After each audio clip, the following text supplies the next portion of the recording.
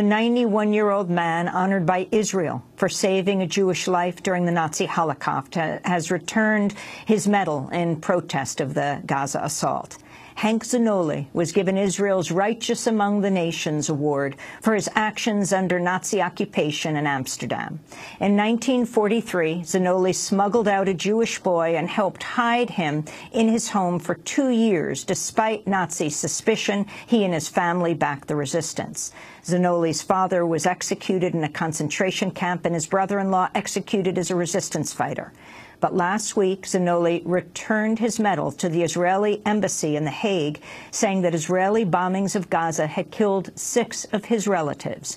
His grandniece is married to a Palestinian man who lost 3 brothers, a sister-in-law, a nephew, and his father's first wife in a bombing of their home last month.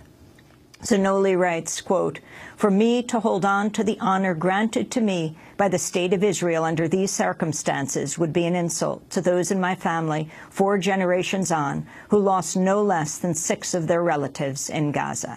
Henk Zanoli added, quote, "The actions of your state in Gaza these days have already resulted in serious accusations of war crimes and crimes against humanity. It would be of no surprise to me that these accusations could lead to possible convictions if true, and unpoliticized justice is able to have its course.